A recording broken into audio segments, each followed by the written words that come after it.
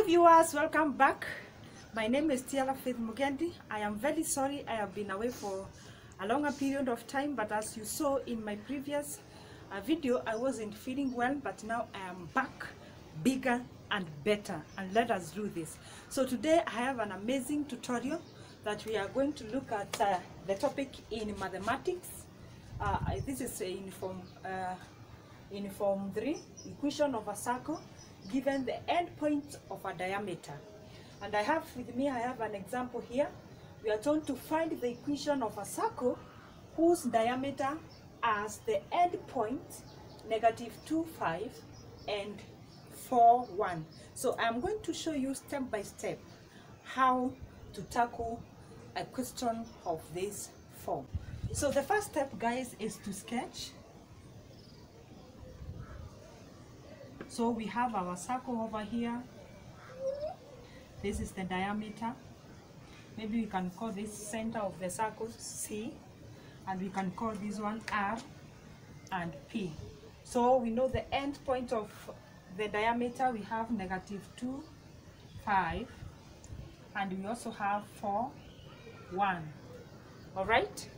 Now I want you to remember a topic in Form 2 about angle property part of a circle, whereby we say angle subtended by a diameter is 90 degrees. Maybe this point we can call it S, and we can give it a arbitrary point XY. Now having that, we can be able to find the equation of this circle by using the idea again of Form 2 work, where we are supposed to find the gradients of these two lines. Since they are now perpendicular, we know the gradient of RS and SP is, when we multiply their gradient, we are going to get -1. So what we are saying is that the product of their gradients, of the gradient of RS times SP, we shall have -1. So what we are going to do is that now we get the gradient of RS. So what is the gradient of RS? We are going to talk of change in y over change in x, because we know how to find the gradient. Change in y, 5 minus y over -2 minus x. Then this gradient I multiply by the gradient SP. Change in y, change in x again, we shall have 1 minus y over 4 minus x. And what are we expecting to get? We are expecting to get a -1, because the product of gradients of perpendicular lines is -1, as simple as that. So let us proceed. If I multiply this one, I'm going to get 5 minus y times 1 minus y over -2 minus x over 4 minus x is equivalent to -1. Maybe we assume this is over 1. Now what we are going to do, we multiply, we cross multiply, we shall have 5 minus y, very fast, 1 minus y is equals -2 minus x, 4 minus x.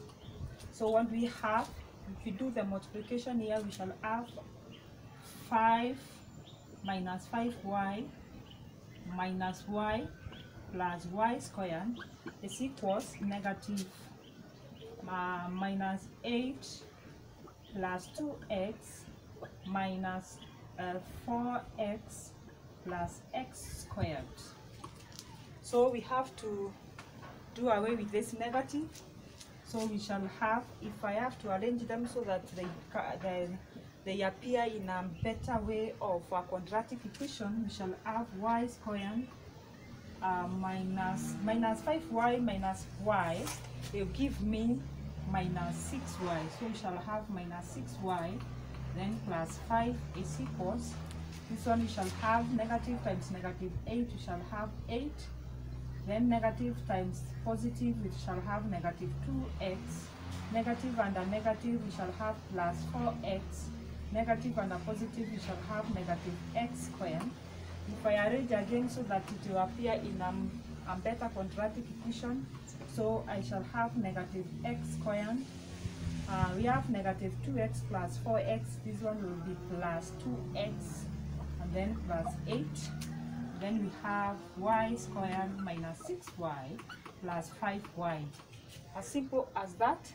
So guys, at this point we want to take now everything on one side of the equation.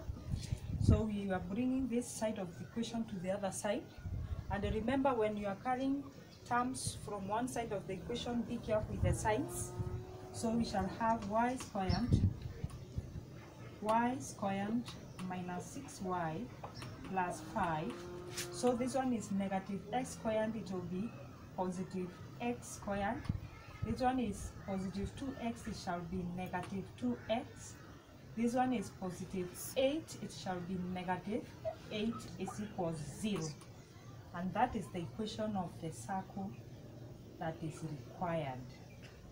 You can proceed to simplify depending on how the question is. Maybe we can arrange them so that now it will appear to be the equation of a circle. So that I put the y squared first minus 6y, then I shall have plus x squared minus 2x, and then now the terms without any unknown, I say plus 5 minus 8, I shall have minus 3 is equals 0. Even at this point, it is the equation that is required. So the presence of these terms proves that that equation is of a circle. So guys, I want to wrap it up at this point. Give it a thumbs up, share if you can, and remember to turn on your notification bell. From me, it's a bye and a lot of love from me.